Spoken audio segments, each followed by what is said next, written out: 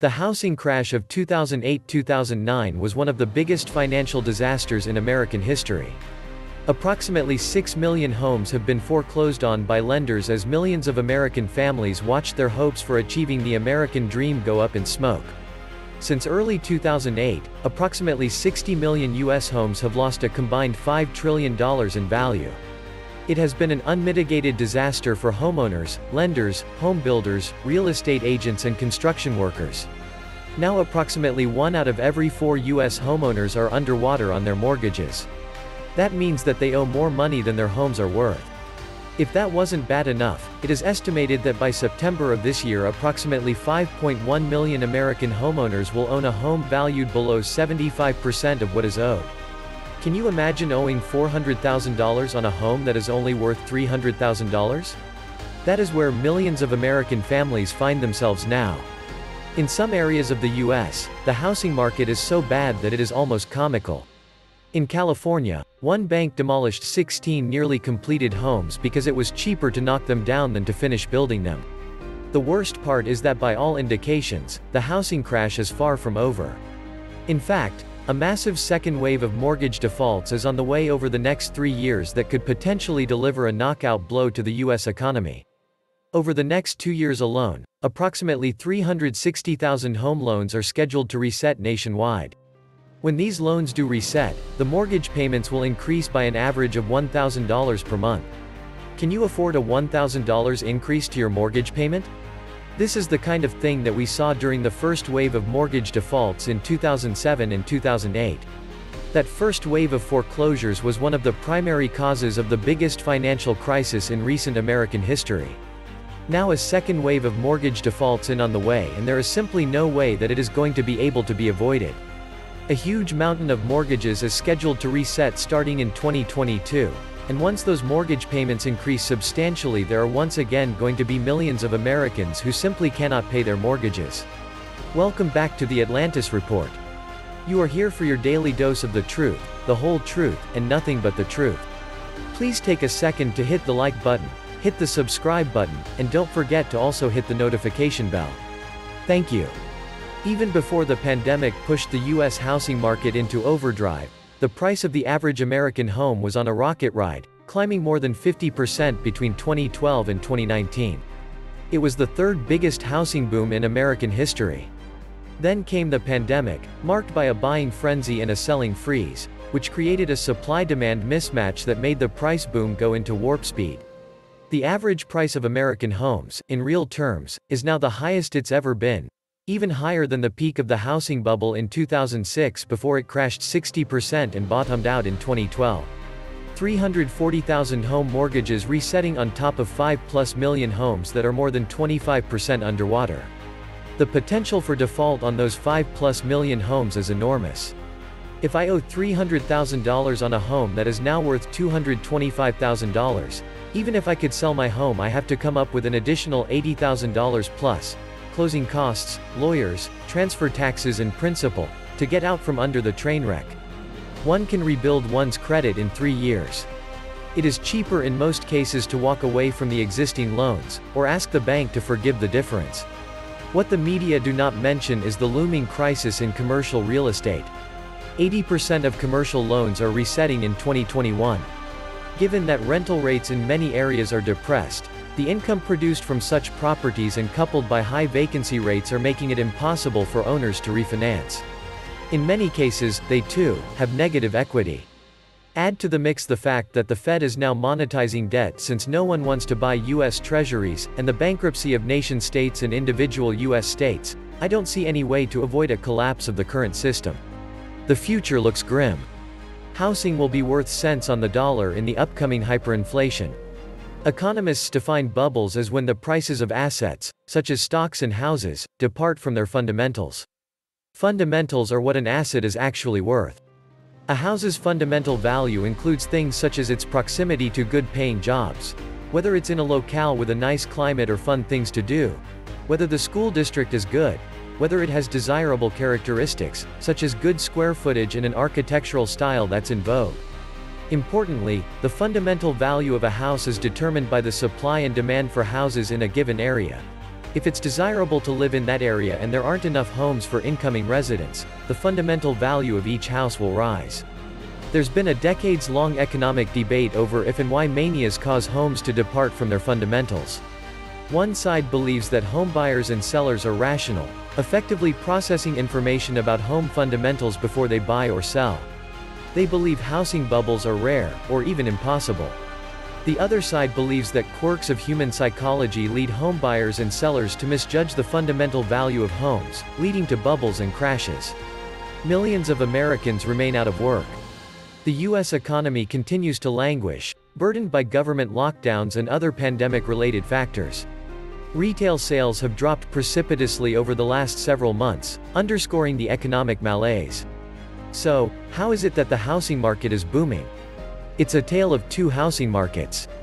Even with some 17 million Americans behind on their mortgage or rent payments, home sales remain brisk.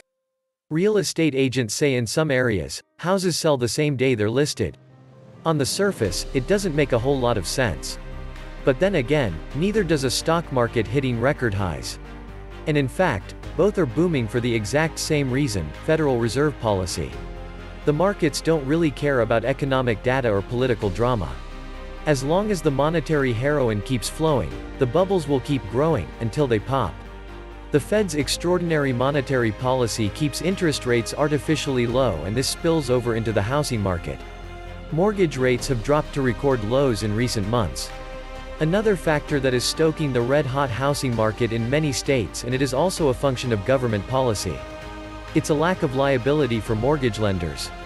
All of this has created an artificial housing market boom that could soon rival the 2007 bubble. What clear-eyed mortgage underwriter would sign on to a 30-year loan at less than 3%? After all, in Las Vegas, for instance, the unemployment rate was 11.5%, the second highest in the country. The city's main engine, tourism, has been stymied by COVID. But, as if there were nothing wrong, nothing to see, or no risks to consider, new home sales are on the verge of being the highest in 2020 since the historic housing boom year of 2007. Heading into the final month of 2021, the housing market in southern Nevada continues to impress and defy normal seasonal trends.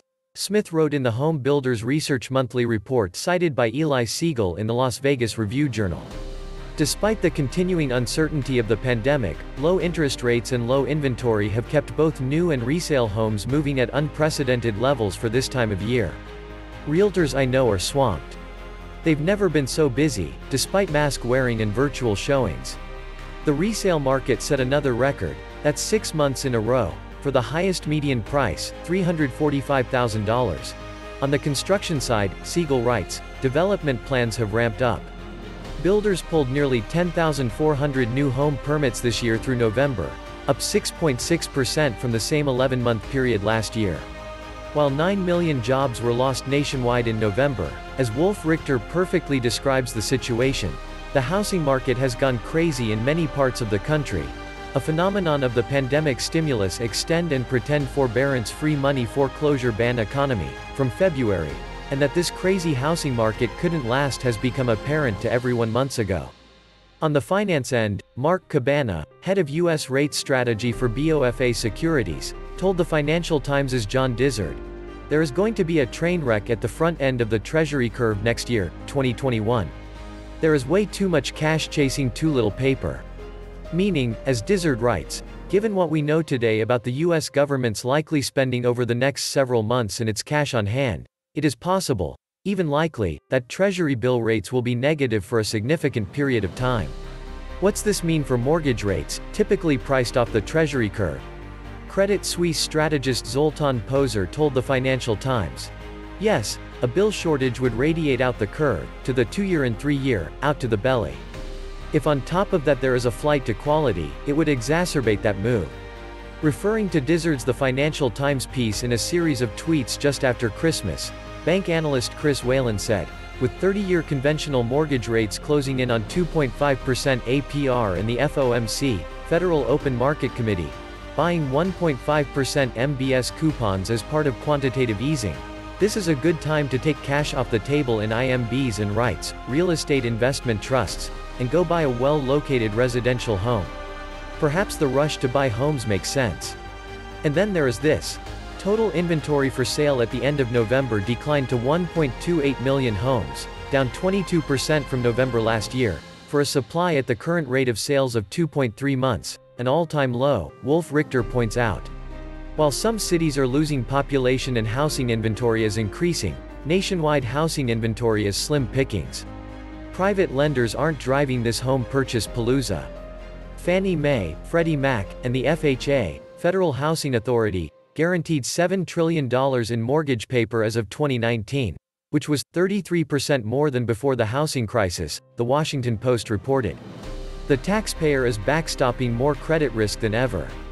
The Post reported that nearly 30% of the loans Fannie Mae guaranteed were to borrowers whose house payment exceeded half of their monthly income, up from 14% in 2016. At the FHA, 57% of the loans it insured breached the high-risk echelon, jumping from 38% 2 years earlier, Damian Paletta reported for the Post. In a dozen states, mortgage loans are non-recourse, meaning that if the owner defaults, the lender can only foreclose on the collateral. The rest of the borrower's assets cannot be pursued. After the crash of 2008, Nevada changed its laws and is now a non-recourse state in some situations. The 12 non-recourse states, for FinancialSamurai.com, Alaska, Arizona, California, Connecticut, Idaho, Minnesota, North Carolina, North Dakota, Oregon, Texas, Utah, Washington. It's no wonder some of these states are the fastest growing in the country. This was the Atlantis Report. Please like, share, leave me a comment, subscribe. And please take some time to subscribe to my backup channels, I do upload videos there too. You'll find the links in the description box. You will also find a PayPal link if you want to make a donation. Thank you wholeheartedly to all those of you who have already donated. Stay safe, sane, and healthy, friends.